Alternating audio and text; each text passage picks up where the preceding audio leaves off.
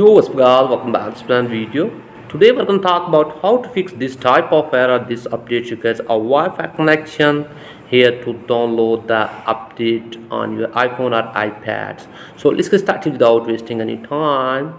So first of all, let me show you here you can see when I here turn on my mobile data, it's showing the download and install. So what you need to do is just tap here on download and install and give permission to your cellular data, and update will be started.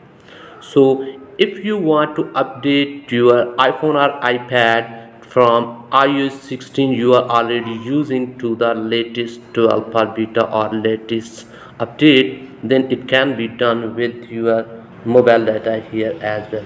But if you want to install the iOS 16 from your iOS 15, that it can't be done with your mobile data, then what you need to do is just you have to use your Wi-Fi connection, or from somewhere from your mobile data you have to take a personal hotspot Wi-Fi, and update can be done here.